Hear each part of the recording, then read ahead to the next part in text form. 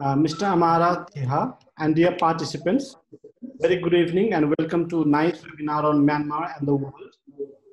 Nepal Institute for International Cooperation and an independent, apolitical, and non-partisan think tank which believes in freedom, democracy, and a world free from conflict. We envision a world where sources of insecurity are identified and understood, conflicts are prevented or resolved, and peace is advocated. BIMSTEC countries are of great importance to us. In this context, today we are going to talk about Myanmar. Though the country is in the region, people in Nepal have limited understanding about the country, which resembles with Nepal in many ways. And to discuss on several aspects of Myanmar, we have invited Mr. Amara Thiha. Amara Thiha is a senior research manager, security, at the Myanmar Institute of Peace and Security, and managed the Security Dialogue Project and China Research Desk. He was also non-resident fellow at the Stimson Center in 2018. Amara served in Technical Secretariat Center of Joint Ceasefire Monitoring Committee as a research manager. In his role, he served as the person responsible for the organizational development of the Joint Ceasefire Monitoring Committee and for the establishment of the Technical Secretariat Center. He served in Myanmar Peace Center from 2013 to 2016 and supported the Nationwide Ceasefire Negotiations. He was involved in the drafting process of Nationwide Ceasefire Agreement from the beginning throughout its signing and helped establishment the implementation bodies of Nationwide Ceasefire Agreement. Amara is a Ph.D. candidate at Coimbra University, Portugal, and holds the postgraduate degree from Uppsala University and Orebro University in Sweden. He is also 2017 Asia Fellow, William P.Fuller Fellow on Conflict Resolution. Today the program will be moderated by Dr. Monish Taurangban. Dr. Monish Taurangban is a visiting fellow at NICE. He's a senior assistant professor at the Department of Geopolitics and International Relations, Manipal Academy of Higher Education, India, and a coordinator of Northeast Studies Center at the same institute. He was a visiting fellow at University of Cincinnati, Ohio, South Asian Voice, visiting fellow at the Henry L. Stimson Center, Washington, D.C., and many others. We once again welcome our distinguished speaker, Amara Thiha, to our webinar. Now I'd like to hand over the floor to Dr. Monish. So the floor is yours. Thank you, Pramod. It's an absolute pleasure on my part to have Amara Thiha speaking to us today. Not only because he has an expertise field and widely known and read, but also because it's also an opportunity for us to meet each other virtually after having met as fellows at the Stimson Center in Washington, D.C. And since then, I have great pleasure followed the immense body of work that Amara has been involved at with Myanmar Institute for Security, which looks at peace negotiation in Myanmar, peace building and development, federalism and constitutional reform, and security dialogue in this very important country.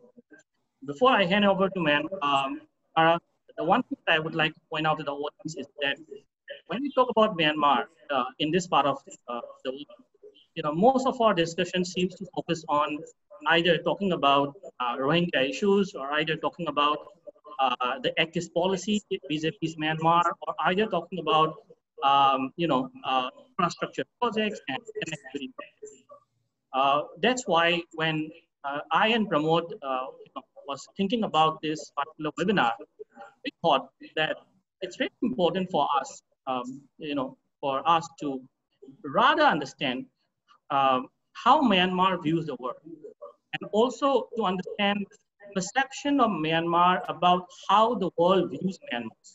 And that's the central idea with which we really designed this webinar.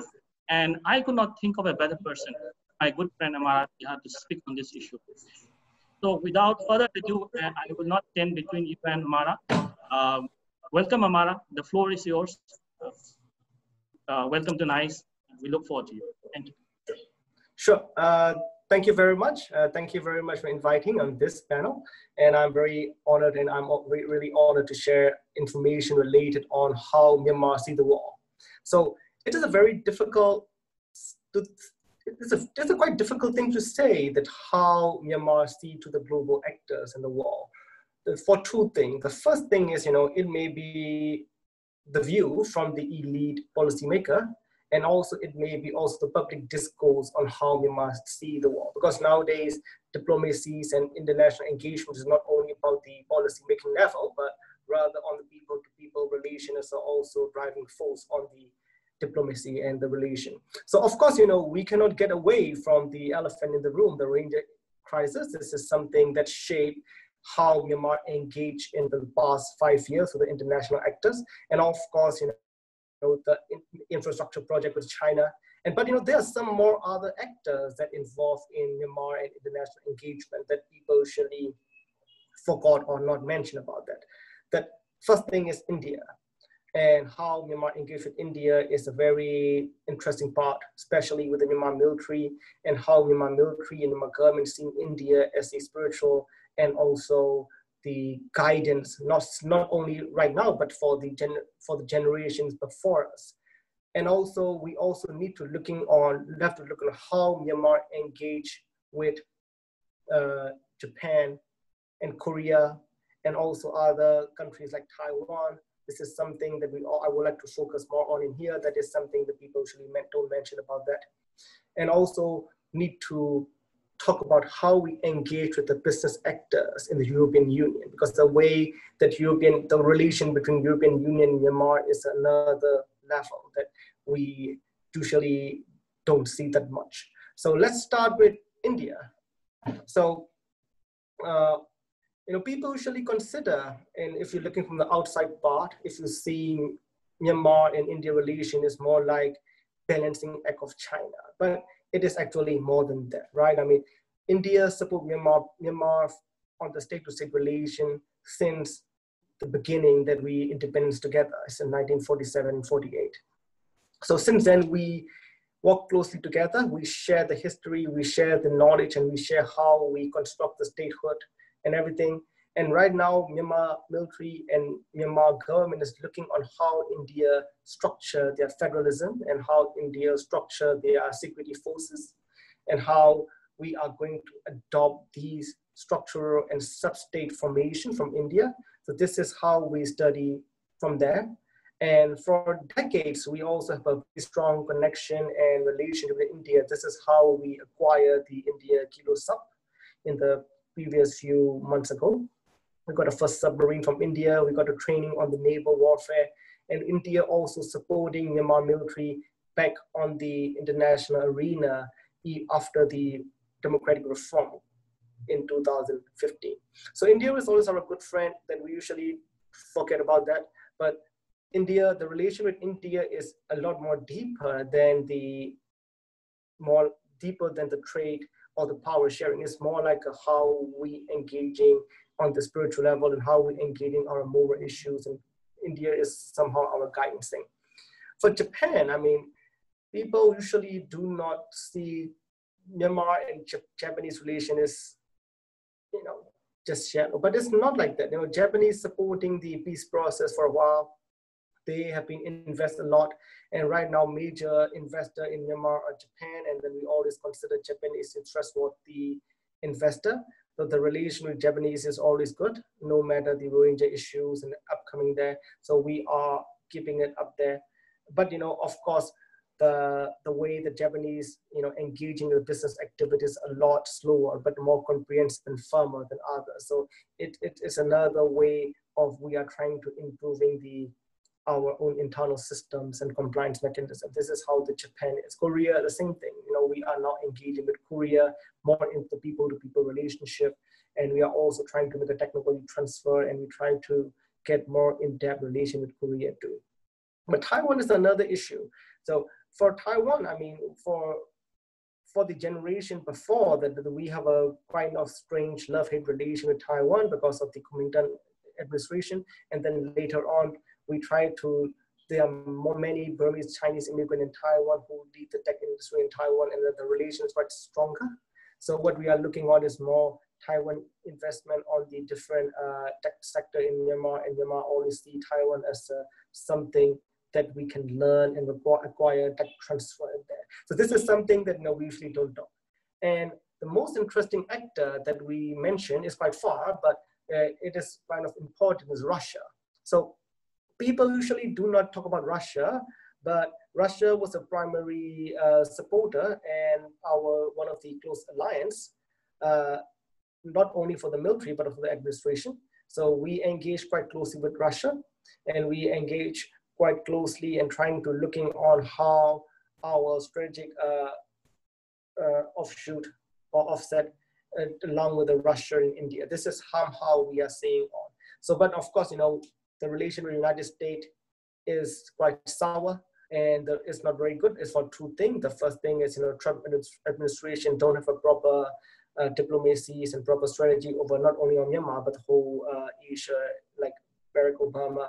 And China, as already, you probably know that, China is planning to invest a lot on Belt and Road and China economic corridor, but Myanmar already lost the chance to get a cheaper loan. So we are also now reconsidering the Chinese model for the debt trap, and now China also reconsidering for their business model on the BRI too. So the projects on the China economic corridor will be slower, and then it can become even slower because of the COVID-19 and possible upcoming election in October and November. So this is something that, the Chinese investment will not coming up and upcoming at least until 2021, April, May. So this is how we see the war right now, at least for the major power. Oh yes, European Union. So the way that we see the European Union is quite strange because of the Rohingya issues and ICJ issue. Some administration, some governments are not very happy on Myanmar, and also Myanmar is not very happy with some member states in the European Union. But when the COVID-19 hit on Myanmar, on the government factories and government sector, European Union is the only country that invests and then inject the capital inflow for the workers there. So the relation has somehow become positive again after the last year ICJ issue. So this is how we see the European Union right now. This is how not only the policymaker, but the whole public discourse is looking on these actors right there.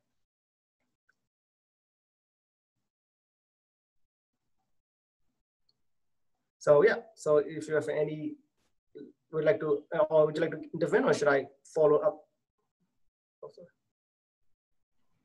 Mara, I think you can follow up, and then at the end we can, Oh, okay. So for the neighboring states, let's say about the ASEAN. So the ASEAN is always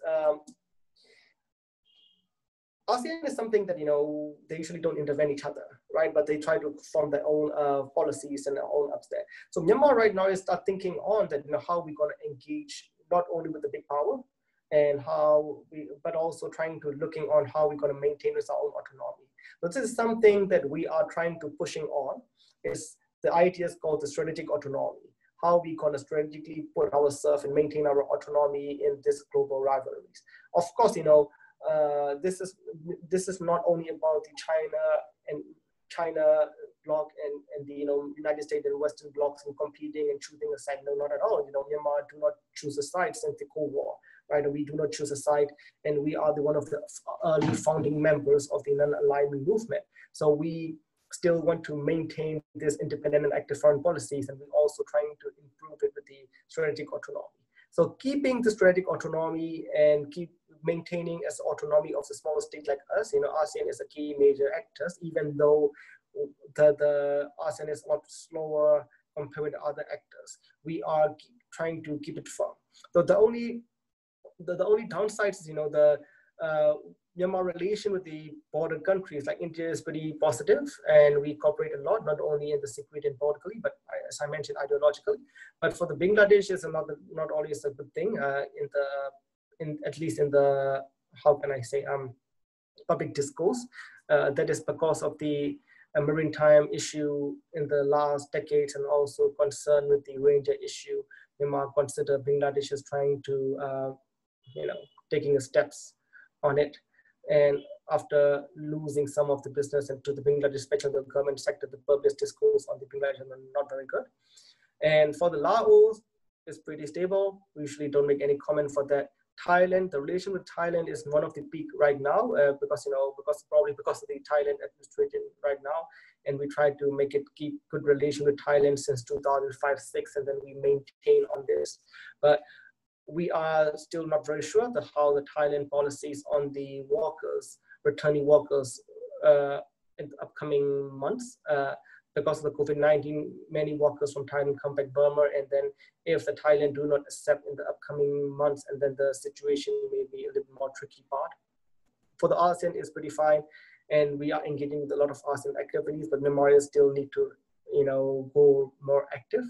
And this is something that we still don't have a proper policies and strategy on the how we gonna engage with what actors for the what benefit and what interest. It is something that we are still need to do so. So right now, because of we are more reactive in the recent years, all the policies are based on how international actors engage on us and how we gonna protect ourselves from our own autonomy. This is something we are a little bit far behind if you compare with the other international engagement. So this is somehow concerned with the, in neighboring countries. So China, the relation with China is kind of strange. There is a kind of, love-hate relationship, right? The first thing is it's big, and then we cannot get away from China for sure because we'll be there for centuries. And at the same time, China is one of the largest trading partners, and we always rely on China, not only the import and export, but also for the nowadays focus on what tech, finance, and also around the security around the borders and almost everything we interact a lot with China. But at the same time, people are not very happy over Chinese hegemony over Myanmar, because one is more and more that the Chinese impose their hegemony over Myanmar for the different areas, not only politically but especially on the new tech area, like fintech area. WePay and Alipay are now using as a primary mean of payment on the border states. And some areas, China's even issued a special residence card to the peoples in the border area. That card even better than the NRC card for the Myanmar state. This kind of thing. And at the same time, China is also supporting and keeping the armed actors around the border as the buffer situation. This is something that the security actors like Myanmar military is not very happy, and this is how they claim openly in upcoming previous days that they are not really happy the Chinese supporting on the actors.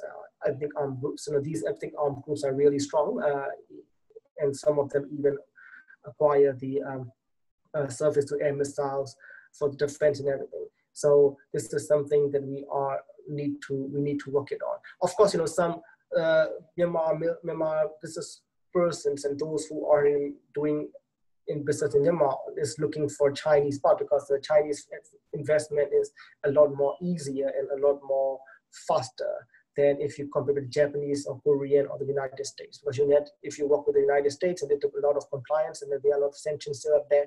European Union needs a lot of due diligence and compliance mechanism. Getting a loan is not difficult, but China and SoftBank is another issue. So a lot of business persons and entrepreneurs really want to get the CMEC to get done as early as possible. But at the same time, the administration is a little bit hesitate to move it on without having balancing the China with the other actors.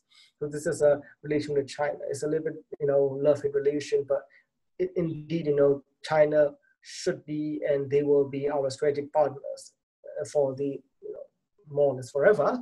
But this is how we're going to balance and how we're going to maintain our strategic autonomy.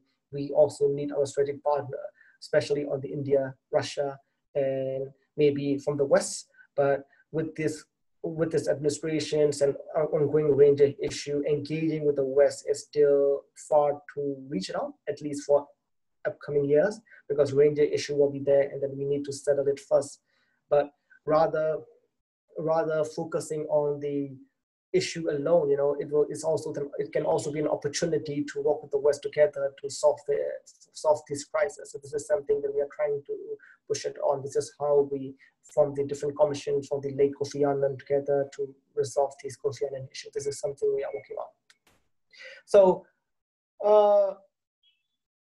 what are the external factors and domestic factors that impact the country's ties? I mean, the external factors are, the United States foreign policy over Asia. That is something that we all know that, Trump administration's strategic policy is more focused on the more reactive stance on, North Korea and China, rather than, trying to make it a clear policy over the upcoming decades or not. They don't really have it. So this is it's also an impact on Myanmar, that, the relation with Myanmar and the United States become quite cold after the Trump administration. And, but with the upcoming, administration, we don't know yet, but it may also become another issue that we will be better.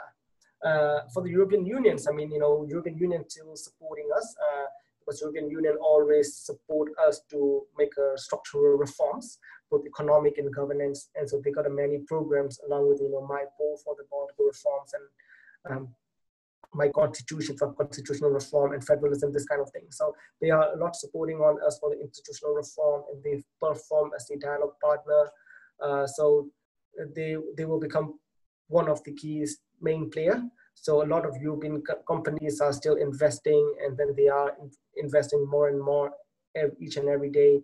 So probably they will become one of the strategic partners for the democratic reforms and internal reforms. So the different thing is, Chinese investment is focused more on the profit and then making the money, but European business is more focused on the compliance and making the better business environment for the longer term.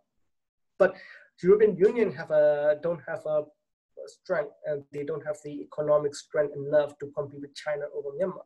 So what they are looking on, and what we are proposing right now is, rather than looking at the external competition force against China, they will become the contractor. So for example, when we are going to build the railway, the China is going to invest, Myanmar is going to invest, and then we are looking for the European countries to implement the project, like probably maybe MNE, or maybe we're going to use the European companies to contract it so we can get a better joint project together.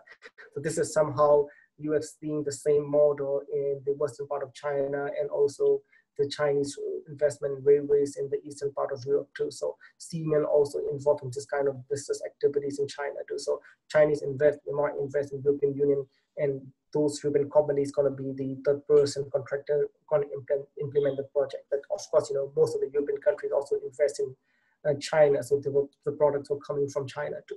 This is somehow we are trying to model it, and this is how the European Union is looking on their own position on this kind of projects, especially on the solar power project. It will be the same. We don't have a hydropower project; it's the same thing. So this is the European Union issues. Thailand invests in Myanmar, but not a lot. Right now, the Singapore invests in Burma, but it's due to the Singapore as a third country that holds a lot of international companies. So they use the name. This is how Singapore invests in all its highest in there.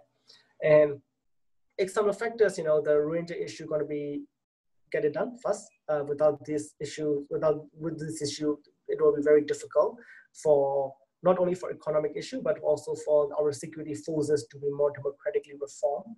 That because of the Rohingya issues, all military to military cooperation, attempts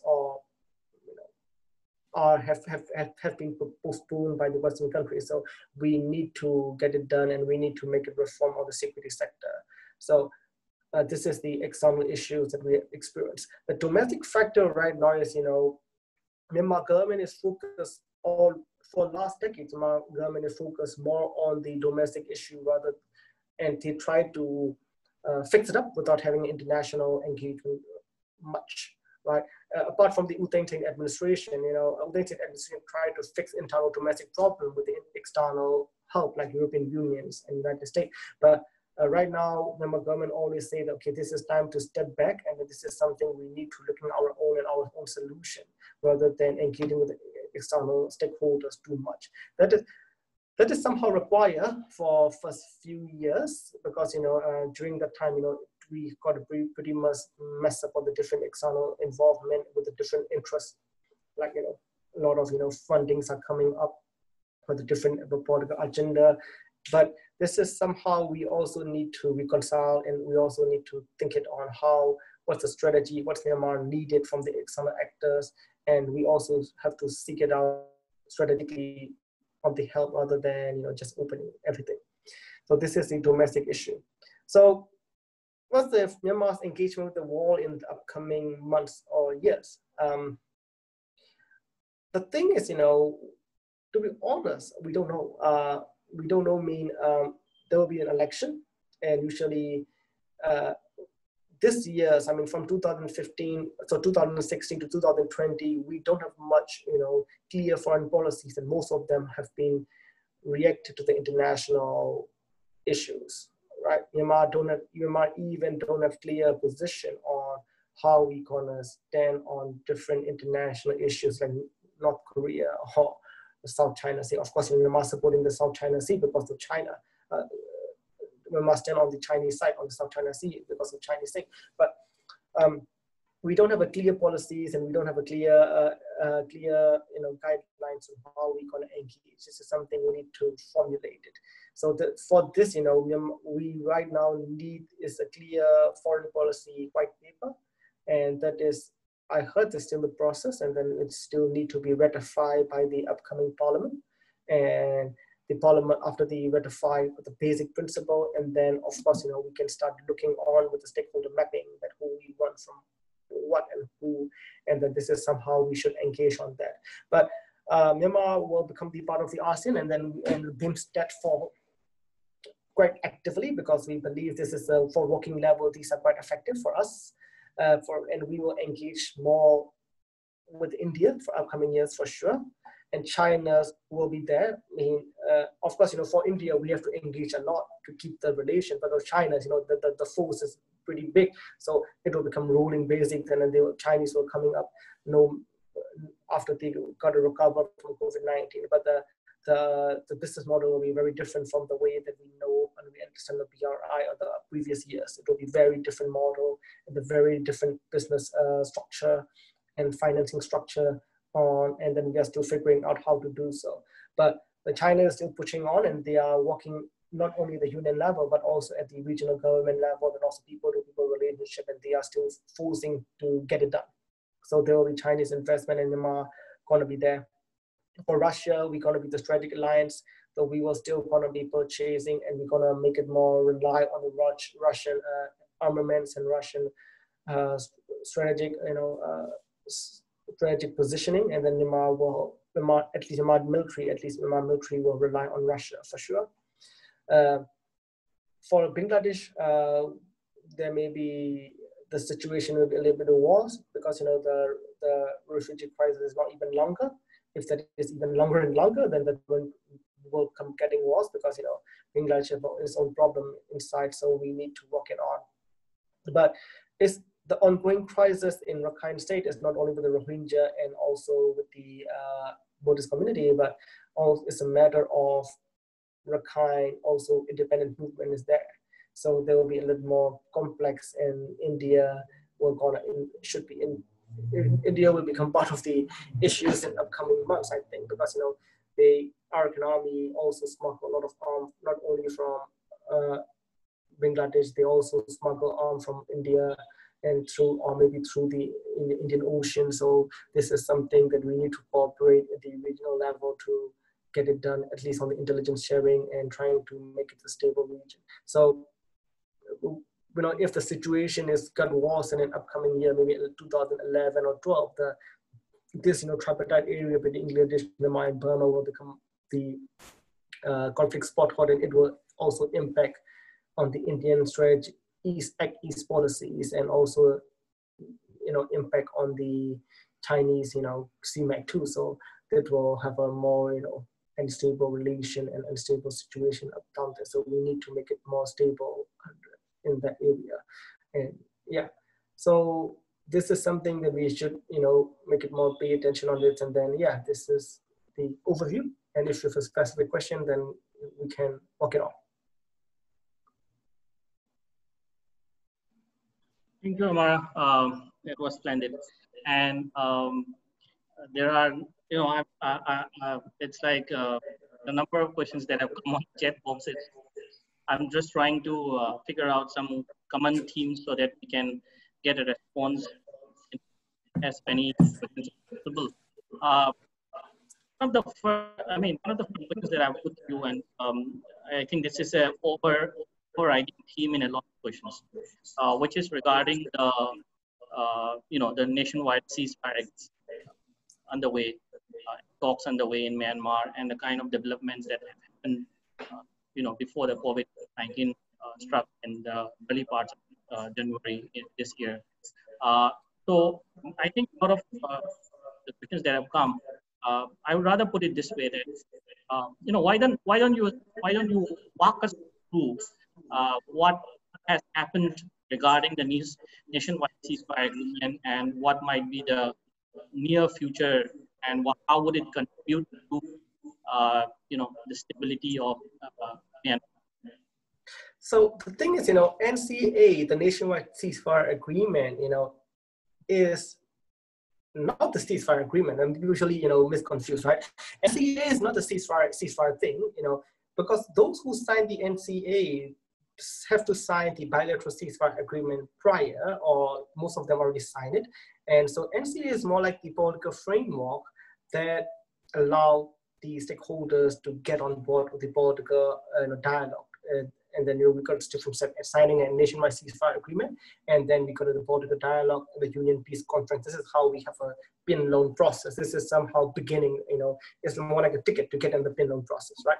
So NCA is, because those who already signed the bilateral ceasefire, they are thinking, right? I mean, okay, right now we already signed the bilateral ceasefire. There is no more fighting, and then why we need to sign the NCA, right? Because some of their privilege were made lost, because there will be the Joint Ceasefire Monitoring Team going to be the patrolling there. There will be a lot of CSO and NGOs are monitoring the activities, so some of them really don't want to get involved in that level, right? So, for example, let's say UWSA have signed the nationwide bilateral ceasefire twice.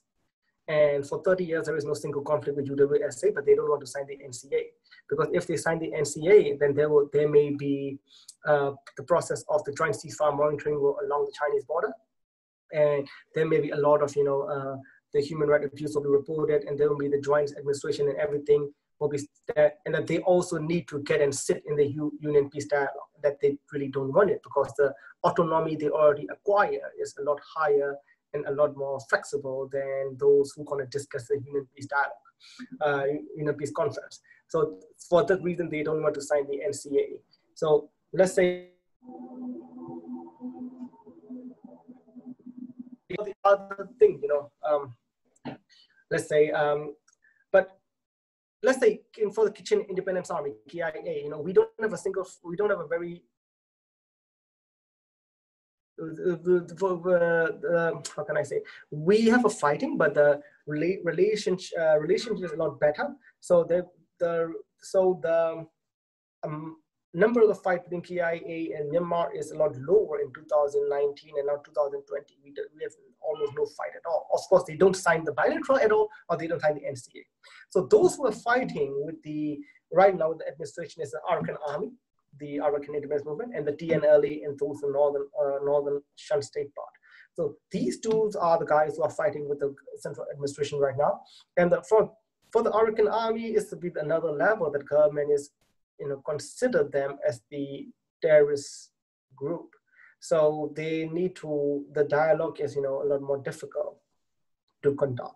So for the NCA process, we may have the Union Peace Agreement, a dialogue on the upcoming month in August from 20 to 14, around that time. We are now fixing the date. But this is the last time for this administration, and then there is, because of the COVID-19, there is the shuttle to diplomacy is quite low, so we don't have that permanent thing. But for the NCA part, we are also negotiating with other stakeholders to get on board, and a lot of other groups want to get involved. But it's also a matter of how the Union Peace Dialogue outcomes have been positively achieved and implemented. Otherwise, those who haven't signed and say, okay, you know what, we already have a bilateral ceasefire, and the UPC is not really positive, or we don't have any kind of significant progress. So why we sign the UPC and getting on the board? So this is something that successful implementation or getting on board of the NCA is not only required from the government side too, but also those already signed the ceasefire and making the progress forward to get a credible agreement. Otherwise, it's going to be in a difficult situation. Thank you. I think another question that is kind of flagged up by a number of participants, and I know that that's coming from India because in the media here in recent times, there have been some media reports about, I think this has a longer shelf life in the sense that you had a lot of reports about the Micheon Dam project and the pullout from that, and then going back again. So there is this larger sense of like, of course, the material influence of China is much bigger as compared to, I think, any other country. But back in India, I think a lot of, the analysis has been on the trust issue and whether in what conditions, Myanmar might be sort of like looking towards India, even if in a smaller scale, on infrastructure projects and investments. And this kind of reports have come up recently that, maybe Myanmar might be looking more favorably towards India. I think the question is relating to your perception of like when Myanmar government takes up such kind of projects with any country for that matter, what are the kind of parameters that it tends to look at in order to sort of zero down a project and take up the project? So if you're looking on the mega project that we signed with the Chinese, China, like for example, the Micheon Dam project and the Jiangpu deep sea port, and implementation of these MOU on the building the pipeline and also the railroad. All of these mega projects have been signed on the previous administration, like previous administration, me not even before U Deng Sein, that is the military regime. We also need to know that during this time, Myanmar got a pretty tough situation, right? I mean, we got international sanctions on the democratic human rights abuse and democratic reforms. So there is not much international investment. At the same time, India cannot invest much yet on Myanmar, right?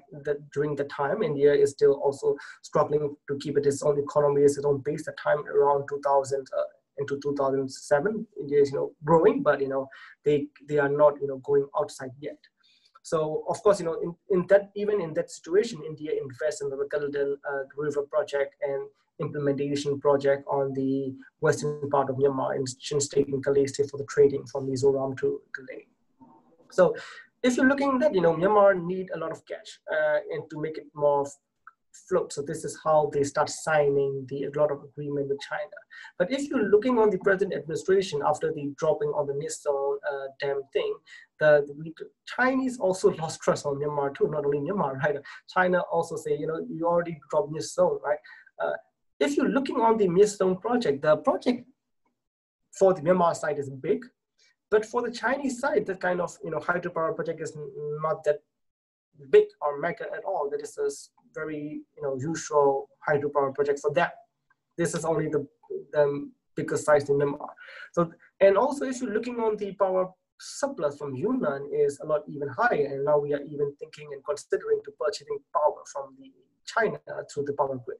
So the importation for power is not a usual issue too, but the Chinese really not very happy and happy about this is, how come this small country like Myanmar, trying to, make this thing back to us, right? So this is a trust issue. That's the one reason that, when the Chinese just start, investing a lot of money on the infrastructure project in Sri Lanka or the Djibouti or Pakistan, I mean, Myanmar don't get anything. Myanmar don't get that much, loan or financial support because Chinese already say, we already lost it. And interesting part is, the Micheon Dam project has been signed by the President Xi Jinping before he was the president. So that is more like a personal issue that, I will come personally to sign this project on, and then now the project has been dropped. So without this thing happen, we are not going to do anything. And of course, Micheon Dam project were not going to continue at all. I mean, Chinese already know, and then they are not going to push anymore. China is now focused more on the other sector, on the trading posts along the border, infrastructure, on the IT, highway. So it's more like a information technology, and that they invest a lot on IT because they know that investing on the fintech and IT will be a lot more benefit to them. And building the new Yangon city in the southern part, and also the Chaotiu deep sea. But these are the things the China are now focusing on. And of course, Myanmar is also trying to use as international actors to also involve in this kind of particular project rather than Chinese alone and try to get away from the debt. This is something that we are working on right now. So of course, India the relation with India is always different. It is not competing thing. It's the relation with India and relation with China is more like an apple and orange thing, right? I mean, the way that we see India is another thing, another level. We don't see India as more like a cash pot. We never see India as a kind of guy who brings the cash in, but we see India as more like a close friend that we will getting done things together. And for the Chinese side, we always think as a guy with the cash, but at the same time, we are not very happy because we consider the guy's bully. So this is somehow we see it, at least in the public discourse. Thank you. There's a kind of a specific question on Myanmar's National Comprehensive Development Plan that envisions a prosperous Myanmar integrated into the global community by 2030. The specific question is, how does Myanmar intend to focus in order to achieve this goal? It's a difficult thing, right? I mean, of course, we all, let's say, it's a difficult thing that, how we're going to see the global thing and how we're going to see which sectors, right? I mean, for the people-to-people relation nowadays, we are more engaging with the global community than ever before. If you're looking for the last 10 years and we are not engaging that much now, we engage more and more to each levels, not only from the policy making, but for the people-to-people relation. But at the same time, for the economic corporations and for the economic engagement more, we need to focus more, we need to know more about how the international communities are going on, and we need to look at how the international trends are going on rather than focusing too much on the national interest. We also need to focus on more global politics and global landscape. This is not a new thing for us too, right? I mean, Myanmar until 1962, we are one of the guys that smaller state, but we are always a guy always on the global arena, working along with India and Indonesia to get involved in the global, landscape, and we try to fix it up. So this is something we need to going on. That's not only require the foreign policy, but we also need to have a more stronger academic relationship within the region. That is how we gonna portray ourselves in this kind of power competition. Right now, the problem is almost all actors, almost all countries in the region are thinking on that how we gonna siding along with India or China or ASEAN, this kind of thing. But this is in no way, this is not the way that we overcome the Cold War, right? In the Cold War, the way we maintain our autonomy together and how we're gonna form our own idea. This is something we need to develop our own rather than choosing the side. So Myanmar also need to develop our own how we're gonna maintain and how we're gonna work with the other actors together. I think this is how the ASEAN play important role in upcoming years. Thank you. Amara, that's, I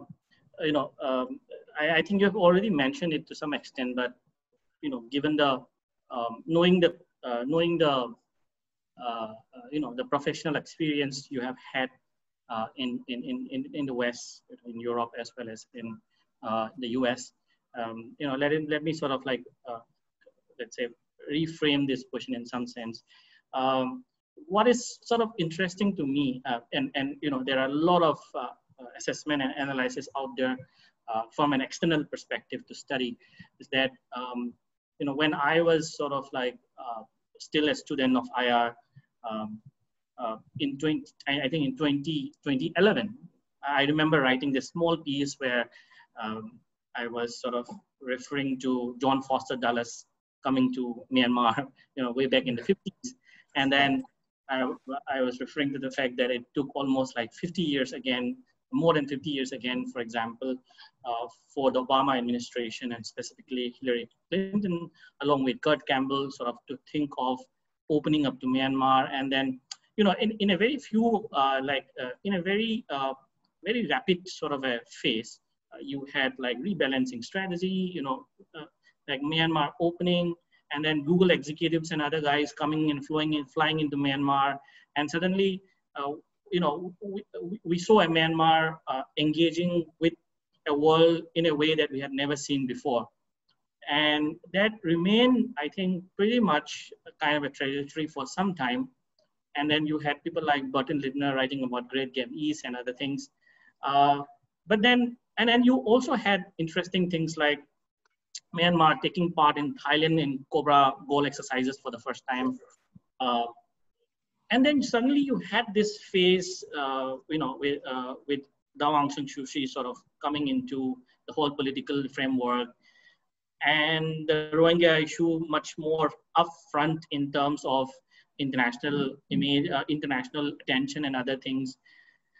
And then suddenly, in the last 3-4 years, if I may say so, you have articles and opinion pieces which tend to suggest like, well, Myanmar had its moment, of being sort of a normal country, and then now Myanmar is back into sort of being looked by the West, pushed into the same corner again because of human rights issues or the time that has taken in terms of the democratic process and other things. So how do you, as one who works in Myanmar but travels around the world, how do you see this trajectory and the change and the graph of this change?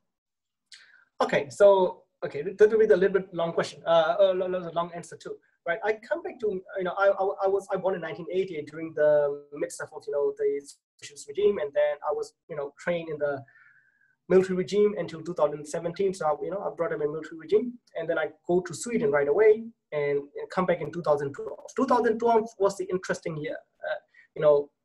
Everything is not changing, but it started to change. And then I come back in 2013, everything is totally changed, right? I mean, we welcomed the President Obama, Myanmar Peace Center host, and arranged all the meeting with Obama, Hillary Clinton, everyone. I mean, everyone is coming. We got a success story. So there's a two reasons, right? The first thing is, because the reform has been led by the military, right? I mean, it's an interesting story that it's a good story, good storytelling, right? I mean, this reform is led by the military along with the other elite transformation from the West together. So we see, it's a pretty cool, right? I mean, so everyone is writing about that. And I was also in the part of the MPC and transformation team, so I was also pretty happy with that too. I mean, it's a pretty, we always are high in hype. But at the same time, there's a problem since then. The Rohingya issue was since then, or actually since before then, and we cannot, fix it up. And of course, we also for the, fighting before human rights issue before.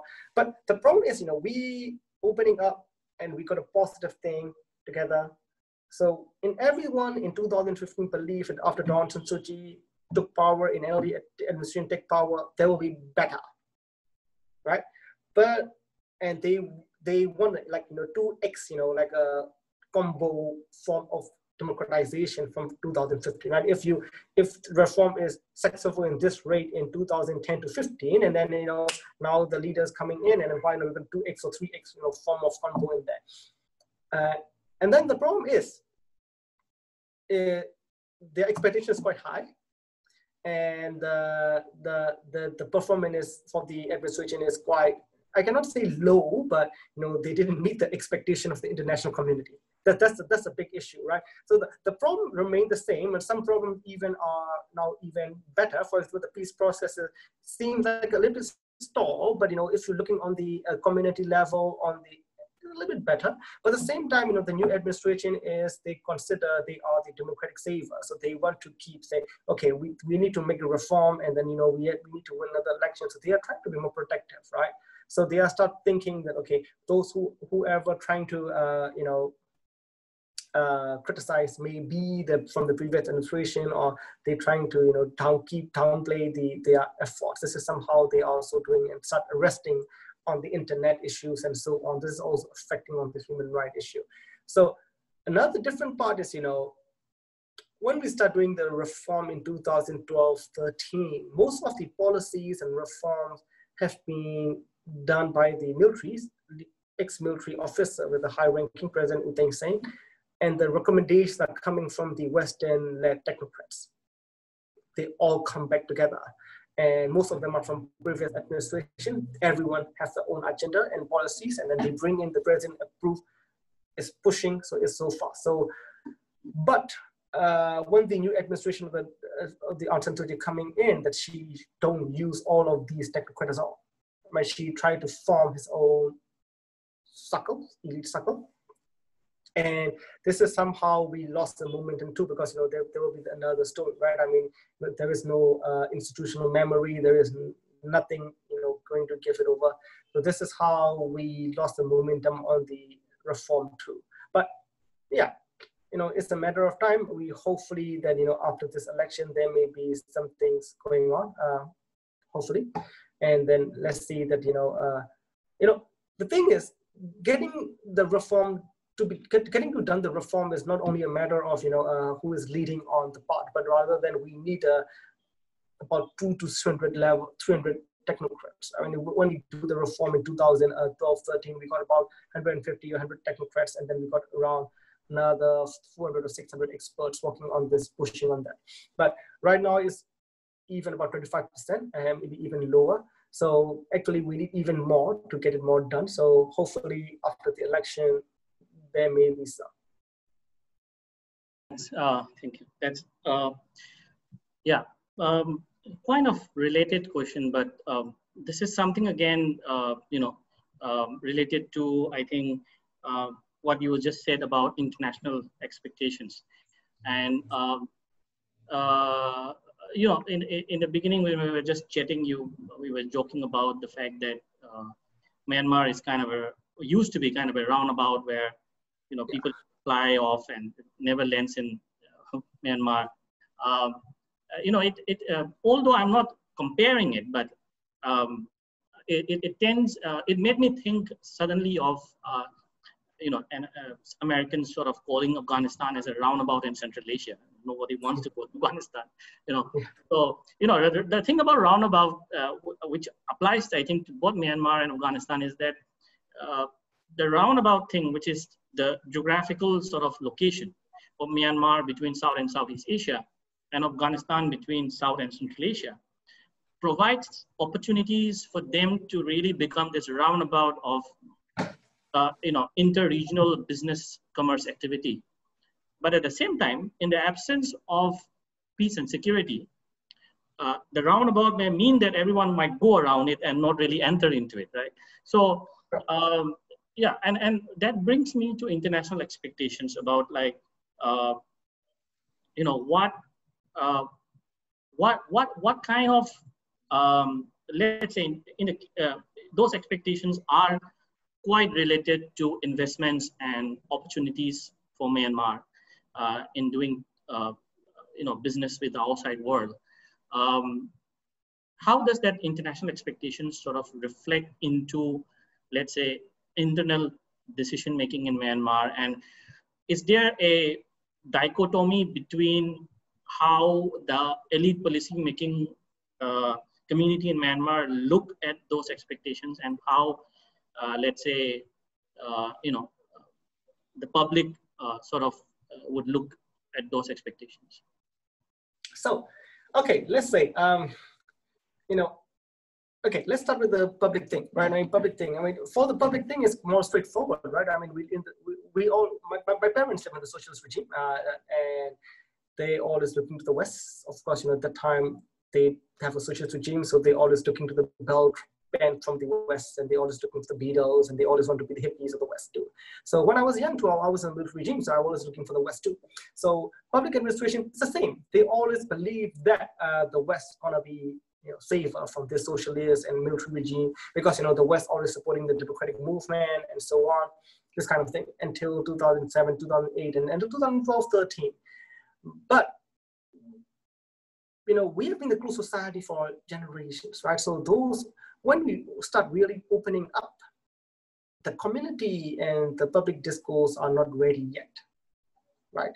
Previously, okay, they thought, okay, it's the same thing in like in Afghanistan, as you mentioned, right? Afghanistan, during the time, you know, everyone is, you know, looking for the, you know, reform, like the Soviets coming up, they always want to reform and everything. When this really coming up, they are not really ready yet. Same thing in Iran too, right? The same thing in Myanmar. So they are really shocked when not only, you know, imagine, you know, you are reading the newspaper mentioning about the nationalism and, you know, or, you know, don't trust on the West, and within 2-3 months, and then those newspapers mention about the gay right, lesbian right, at the same time, you know, at the right for the this and that, and a lot of tourists are coming there. Those who are very conservative are not really happy with that thing at all, right? I mean, so they say, oh, this is how the Ranger issue become bigger and bigger. You know, Ranger issue has been there for 40 years and people really don't give a damn. And the one day, you know, international communities start mentioning about it and they say, okay, you know what, the West is now trying to pressure us on us. So, and then, you know, things are start shifting, right? I mean, this is how the local communities start looking at the West as another problematic issue.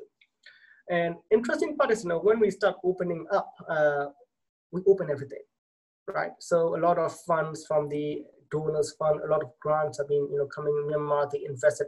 Myanmar has become a success story for everything, right? Because it's a new era, frontier market. And because of these monies are coming to civil society organizations, and then those who civil society and right group become more and more getting fund, and those who do not get the funds, who are conservative, are really hated, right? So what they're going to do is they're trying to fundraise themselves to counter it. And then when the international community stop the funding and grants, all these CSO and NGOs stop working, but those whose conservative forces have a more like a grassroots, organic, you know, organizations already rooted again. So these become now more like radicalized Buddhist movement, radicalized nationalists, everything is coming up as a counter, you know, product of these Western investors. This is how, you know, things have been shifted, right? So for the government, they got a pretty difficult situation, right? If you are at the military regime, you can easily choose, right? I mean, okay, we can do the modernism without having democracy, or we can become choosing the popular conservative force and we can get rid of power, they can choose a side. But for the democratic regime, it's a pretty difficult situation, like especially for current administration, because they don't have they are not ideologically driven. They are more like a populist party. So they have to looking on whether we're going to side with the Western values or whether we're going to side and make it happy to the local community, because they still need a vote, because 25% is still ruled by the military. Another 50% is an ethnic population, and they will get a vote. So to form the government, they need at least 35%. And this is how they're trying to, you know, mingle around, you know, making things, you know, trying to putting everything, mix it up. So this is how they make a policy. And this is how they're engaging with the West. Sometimes they are accepting the norms, sometimes they do not, sometimes they try to push it on, depending on the thing. But at the end of the day, the public discourse doesn't matter.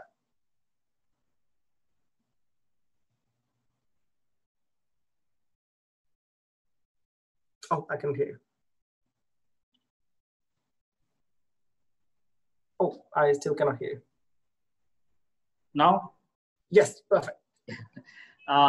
It's a rather interesting question here. Question is, you know, is it possible for Myanmar to decouple its economic ties with Beijing from its political ties? You know, and if yes, what is Myanmar's best case scenario vis-a-vis its ties with China going forward? If no, how far Myanmar is willing to go to signal its intention of preserving strategic autonomy, as you mentioned, to China beyond just merely suspending Chinese projects? So, you know, when we talk about the Chinese hegemony, it's beyond the Chinese investment, right? Of course, you know, to be honest, you know, I will protect you frankly on it. My economy is about 60 to 70% is based on the gray economy. That means we don't know where the money coming from, right? If you're looking at the data, the economy and everything, that's another story. But a lot of money is being circulated that's coming from the gray economy. That's maybe drugs, jade, mining, minerals, timber, all the illegal business activities. We cannot control this thing. So formal economy, to keep it on run, we need the investment, we need the proper business behavior, we need the compliance, we need the systematic structures and everything that require not only capital, but also require technology transfers and also other different business things. So, but if the Western countries do not invest, or if the other third countries like Japan or Korea or other countries are invested, Myanmar, of course, need to seek somewhere where the money is coming from. And a lot of those who are in the business sectors really looking for Chinese investment, because this is the easiest way to keep the economy afloat for them. And it's especially in this kind of situation, right? We got a sanction from the West because of the we don't get a sanction, but consider if the business coming from Europe or United States want to invest in Myanmar, but they're going to start looking onto the sanction list from United Nations, and whether these companies have work closely with those companies who have been accused for the Rangers and human rights abuses. So this kind of long due diligence process make a difficult situation. And we are always in the high risk area, so the interest rate is always higher than other countries.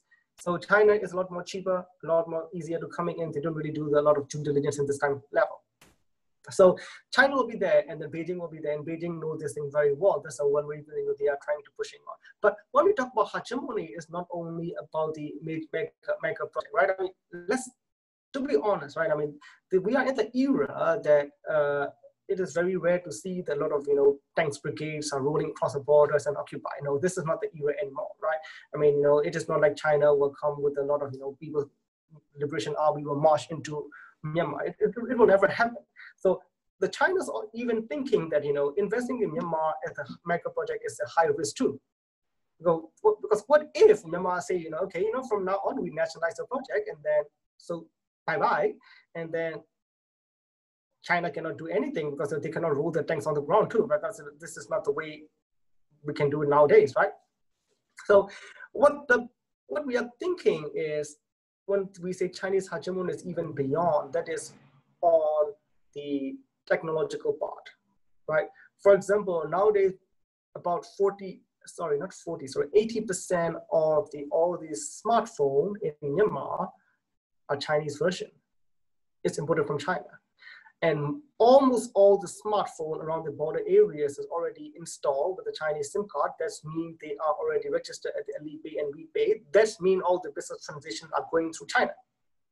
Some workers even pay their money with the Alipay and WePay, and they even purchase from China and they survive. That means almost all the border areas are based on the Chinese whole financial ecosystem, right? So they are also now investing on the ICT. Of course, CMAC is agreement on the ICT infrastructure development. So there will be a lot of smart cities coming up with the Chinese investment too. And it is highly likely that Myanmar will also have a very early 5G network in upcoming years. But Myanmar ecosystem on the e-commerce is not there. Myanmar ecosystem of fintechs is not there. So it's pretty sure that AliExpress, Alibaba will be there. And in the business sense, if you're looking on that, for example, one of the largest online payment system, the digital wallet, the Wave Money, actually that is owned by the Telenor before, and with the Yuma Bank of Myanmar, and now that is invested by the Chinese and finance, right? That means in the business sense, there is no European Union or Myanmar or China. It's all about money, right? So in this all about money and technology thing, the China's influence more and more every day. So in upcoming years, imagine. In upcoming 4 to 5 years, if you are in the village, you order everything from the AliExpress and Alipay through the Chinese financial service, and when you need money, you use this end finance from the Chinese microfinancing, and you take a microfinancing. That is something that hegemony is pushing on. That is, hegemony is not coming from the mega projects or the railway or the port. It's coming from the softball. I mean, it's more on the technical part. Thank you. There's a couple of questions. It's I think it's more or less related to rebel groups. Yeah. But I would try to frame it in a proper way. And then, there are two parts to the question. One is, I think we need to remember also that Myanmar is perhaps, one of the most ethnically diverse countries, in the region. And that itself, like it is in India's Northeast, the ethnic diversity itself becomes, a part and parcel of, let's say, identity politics, which gets reflected through ethnic armed rebel groups. So the first question that the audience is, I think, they're wanting to know is the extent of, and I think this has been reported fairly by Western journalists also, the extent of Chinese role in rebel groups in Myanmar, for instance, the Hoa state, and how difficult would it be for Myanmar to decouple that kind of a situation, wherein the Chinese might have a lever to pull, with the kind of influence it has in those groups. The second question is, because we're talking about rebel groups in Myanmar, and it's anyone who writes on insurgency in the Northeast in India, I think has been fairly accounted the kind of role, for instance, the Kachin Independent Army played in terms of giving access to a number of Northeast insurgent groups to reach Yunnan. And the kind of reports which are coming up, for instance, during the COVID pandemic, there was a report of the Tatmadaw handing over 22 insurgent leaders to, mid-level leaders to India from various parts in the Sangang division. And reports of, people like Paresh Barwa from the Ulfa living in the borders between Myanmar and Yunnan. So the first part is about China. The second part is, how do you see the current dynamic of India-Myanmar cooperation as far as counterinsurgency is concerned? So let's start with the China thing. Okay, the thing is, people just forget about one thing, right? I mean, not only people from outside, but even for the policy maker in Myanmar, forget one thing is that, the central government of Myanmar never reached the full influence over the frontier area at all. Never in the history, never. So the most extended part that we have reached in the northern Shan state and southern part, but eastern part of Sanlun at the Chinese border, we never reached out by the central administration. Until 1962, it was ruled by the Safwa is a thing like Maharaj, and they have their own autonomy and own administration. Before that, as a colonial time, they have their own administration. And then after the 1962, the Chinese Communist Party supported the Burmese Communist Party. They have their, and now they become UWSA and other strong groups there, right? So it's the same thing to the other frontier areas too, right? So each of them have their own administration, and we never fully reach the, fully provide the services there. So that's meaning, if the central government cannot provide the services, and if there is a parallel services, that means, we are not fully controlled. That means there is other non-state actors having influence in that thing. So this is something that we cannot walk on just with the firepower, right? I mean, or counterinsurgency. I mean, even let's say about firepower. I mean, counterinsurgency, when they say, is including the political arrangements and other propagandas and other stuff too. But we cannot reach up there just firepower. So this is a matter of thing that we have to go through the peace process and go and make an agreement to form some kind of security arrangement at the sub-state level. This is one reason the Myanmar military and Myanmar government is looking India as a model, right? So the problem is each of these groups and have their own area, own language, own identity, and they don't trust on the central government for the time. So they need their own national defense forces. I mean, I really don't mind on that, because it's everyone's constructed knowledge based on that experience, right? I mean, this is how epistemology works. So so the problem is, how we gonna arrange this kind of sub-state security arrangement is the issue. That's the one reason we are now start looking on India. So we need some kind of security arrangement that should be centralized command, but at the same time, that should reflect the proud and pride of the identity, at the same time, not representing the single ethnic group, but more like a region. So Tamador study Indian model of, Assam rifle, Mizoram rifle, Manipur rifle, this kind of brigade formation style, and we study again, we are now also studying again, we also study on how these different, sub-state security arrangements and how the sub-state security force has been formed. But this is something that we are looking on. For China, it's the same thing, I mean, they say, you know, they're there for the border for there, and then they always need someone to, you know, put it buffer. That is a real politics. I mean, you know, they will be doing this for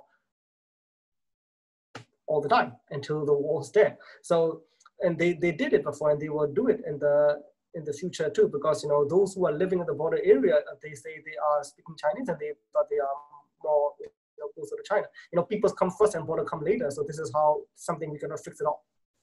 For the Indian part, you know, we always cooperate with India, especially on the Indian intelligence, and then we're always looking to stabilize the Western part. You know, that is something that is for two reasons. The first thing is, you know, those Western part areas, the Rakhine region and Chin State, is we consider as the least development. Also consider India is the kind of least development region in the East too. So this is something, you know, a lot of potential out there. If we want to be security, we want to provide a secure, stable relationship, and, you know, then keep the area more, you know, developed, then we can do a lot more potential up there. That is one reason. Another thing is, you know, the military to military relation between India and Myanmar to a certain point and certain level, we also love to share, and we also love to cooperate more on that level. This is how we cooperate there. But we all know that, you know, those mid-levels armed group leaders are not that really harmful for both states, but it's more like a symbolic, you know, cooperation between the both intelligence community and military relationship. Yeah, thank you. We'll come to the penultimate question, and it's a very specific question. I think a lot of the audience members just want to know an update from the Myanmar side, because we keep, you know, reading about it in news media, and this is regarding the status of the India-Myanmar-Thailand trilateral highway, and also the Kaladan multimodal project. So, okay, it's a funny part. The India-Myanmar-Thailand highway is, of course, the Myanmar side is a war spot, right? You know it, right? India highway from the Aizawl to Kalay is pretty good.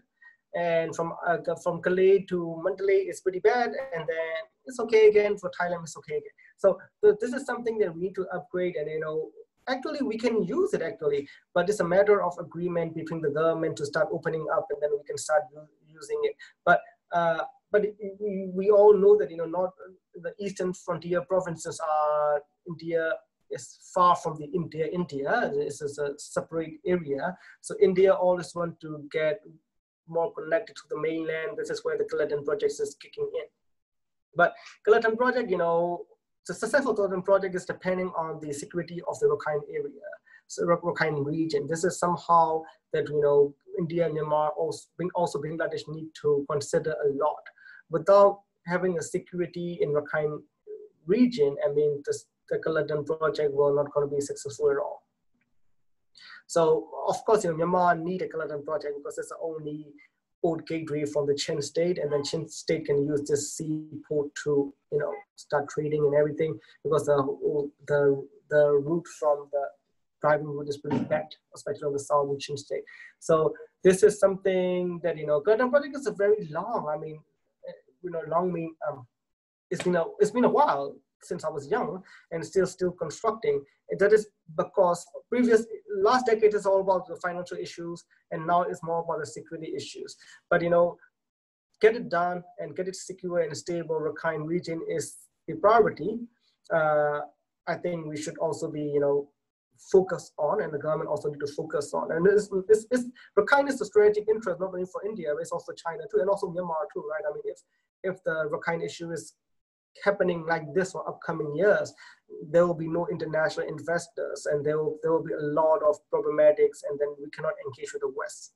So this is something we need to get it done. And then I think, you know, when we trying to solve the problems with the Rakhine issue, we also need to, how can I say, coordinate together rather than blaming each other. This is something the administration is looking forward, and they are not really happy with the West, because the West is just, you know, criticizing without anything, because they can criticize because there is no interest in there. But for India and China, this for them is another story, right? I mean, so this is something, what kind of issues should be solved with the lead of India, Myanmar, Bangladesh, and China. And then, yeah, I think we can get it done.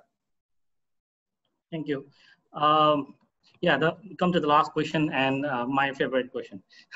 So, let me just put it this way. As a scholar, like yourself, when I travel abroad, the first things apart from whatever we are doing is this expectation in conversations and otherwise to sort of like be expected to be to explain the identity and the image of the country that we represent. And in my case, it's more of like saying that, no, I'm not from Myanmar, I'm from India, and then, I'm that part of India. And then sort of like take it as an opportunity for myself to explain the diversity of India and how different it is in different parts. When you travel abroad and you've studied more, for long years, you've worked in different parts of the world,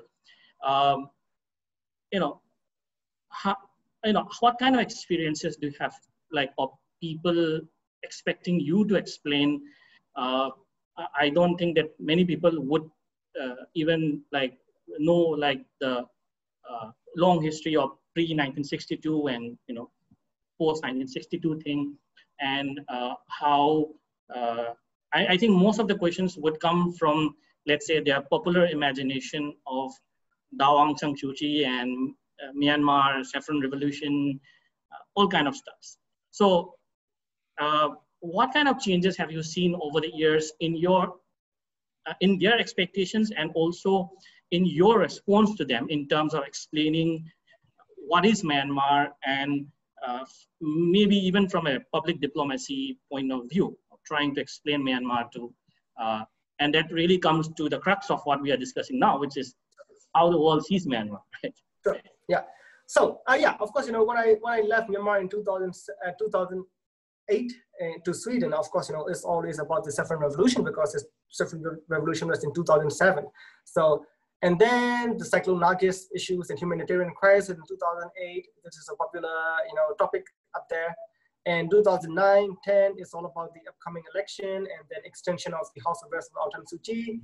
And 2011-12, the quasi-democratic transitions and people trying to get fly in, and what's happened after the election. So I was on there's a true camp there who don't trust on the election, and then who thought we have to go for revolution, and another camp that we should get in on the track with the constitution, because we don't have constitution and we will win the election. We will try to win the election. I was on the election camp, so people criticized because they thought I'm the guy who's supporting the military-backed constitution, but I was the guy who's supporting the constitutional reforms and republic. I believe in republic, so I say we will go there.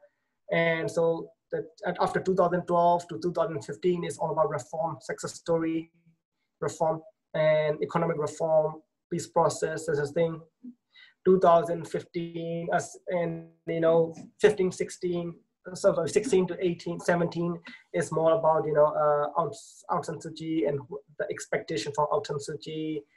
18, 19 is more like a Rohingya issue. Then other Myanmar's engagement with the West is quite low, this kind of thing. And 2020 is another election again, and what's happening after. This is what I experienced in the last 20 years. But what I want to see and what I always usually focus on is of course I don't really like to talk about the people usually refer on the pre-colonial time, right? I mean, I usually don't love to refer on this thing. I usually refer, and Myanmar is more like somewhere between independence and 1962, right? I mean, I believe in republic, I believe in republicanism, so I believe in Myanmar republic, and then I always say, we are trying to make it more democratic republic state, and we are trying to be the technocrats to support the Republican values and keeping the Republican value firm on ground with the democratic principle. That is something I try to explain it, and I'm always sitting on and trying to reach public-to-public relationship. So it's the same thing. When we talk about the Rohingya issues, we always looking on the how citizenship and how the republic value should be set on to overcome this crisis, rather than looking on the identity thing like Buddhists or Muslims or Rangers. Are we always looking on the what the citizen of the Republic of Myanmar, right? I mean, the same thing on the national issue and national interest. We define national based on the idea of republic, not as the nation, the public discourse based on the Buddhism and the race, this kind of thing. So this is somehow I try to construct my discourse. Yeah. And yeah, this is something we try to push it on. Thanks a lot, Amara. Thank you very much.